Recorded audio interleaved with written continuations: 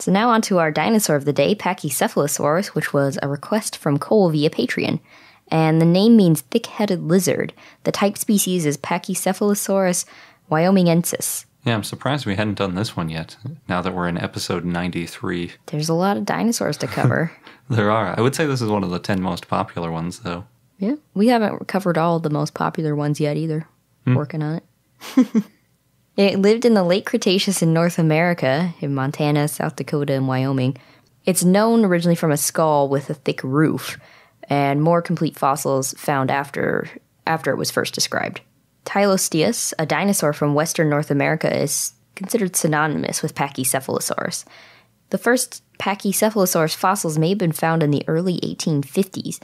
So Ferdinand van de Veer Hayden found a bone fragment in either 1859 or 1860 in the Lance Formation in Montana, and Joseph Leidy described it in 1872, but thought it was part of an armadillo-like animal or part of the dermal armor of a reptile, and he called this Tylosteus.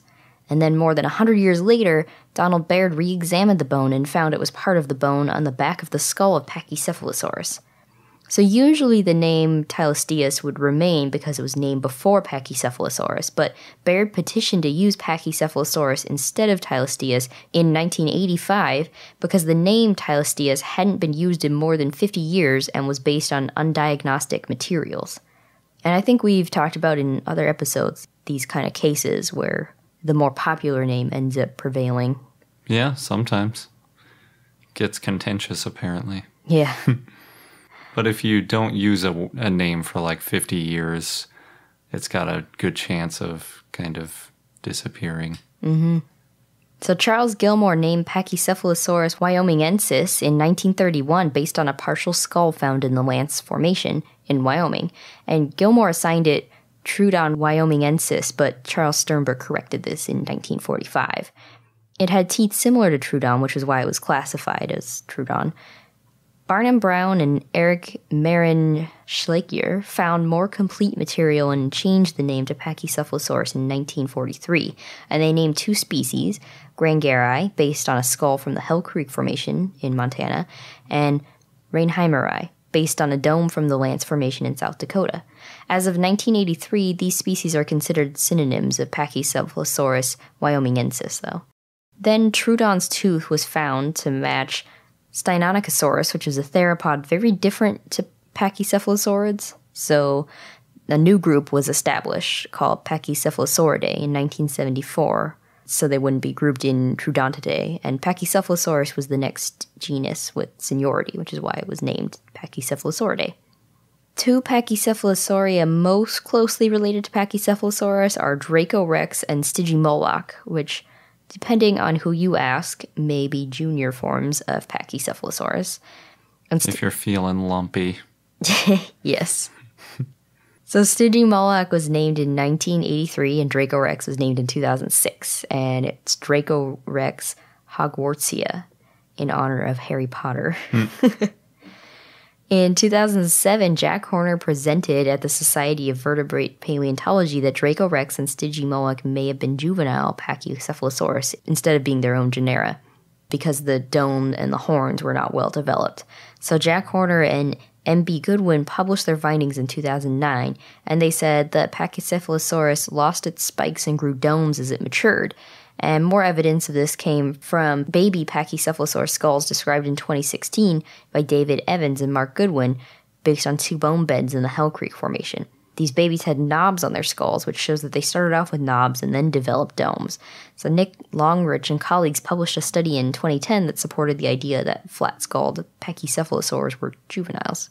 And the original paper by Jack Horner and Mark Goodwin, published in 2009, was called Extreme Cranial Ontogeny in the Upper Cretaceous Dinosaur Pachycephalosaurus in PLOS One, if you want to look it up. In 2006, Robert Sullivan said that the Tylosteus bone may be more like Dracorex than Pachycephalosaurus, though again, depending on who you ask, Dracorex may be a juvenile Pachycephalosaurus. They lived in the same area and time as T-Rex, and Pachycephalosaurus was either herbivorous or omnivorous.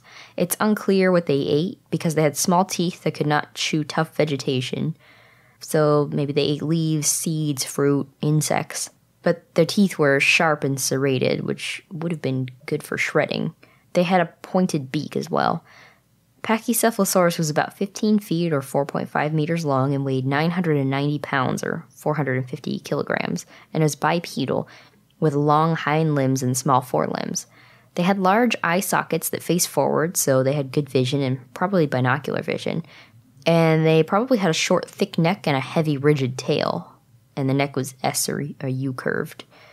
They're known as bone-headed or dome-headed dinosaurs, and it's because they had this large bony dome on the top of their skull that was 10 inches or 25 centimeters thick. The back of the dome had bony knobs and the snout had short, bony, blunt spikes that projected upwards. Scientists at one point thought that Pachycephalosaurus heads were kneecaps. This is in the late 1800s when not many dinosaur bones had been found. That's pretty funny. Yeah. The thick skull domes made scientists think that they fought each other by butting heads, but this is very much disputed now.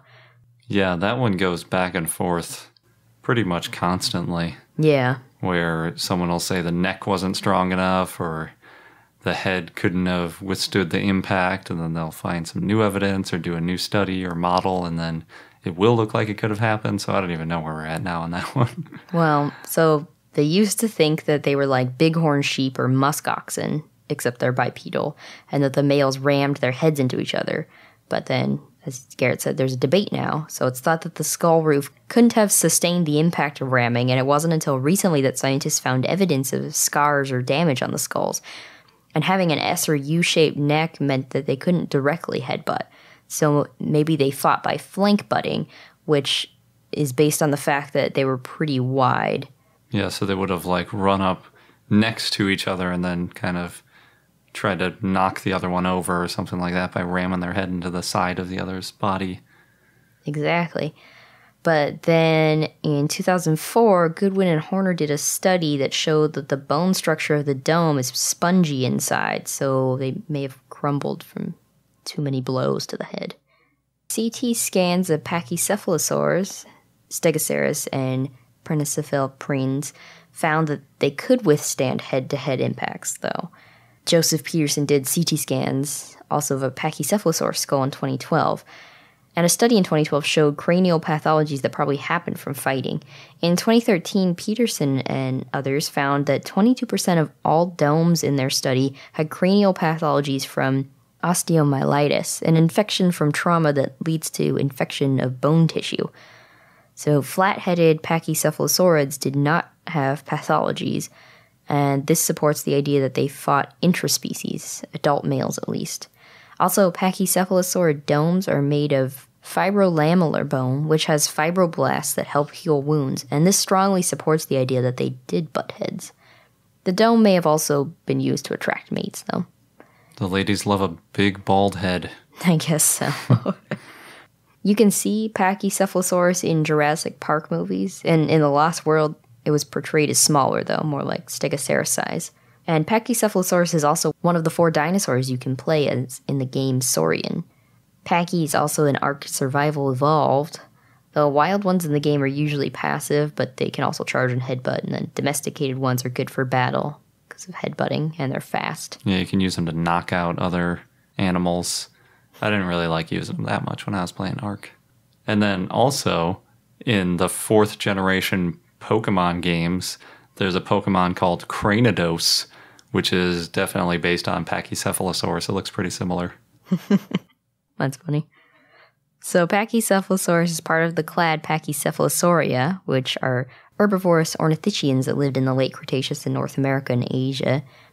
And although Pachycephalosauria are bipedal, they are more closely related to ceratopsians than ornithopods. And Pachycephalosaurus is the largest known pachycephalosaurid.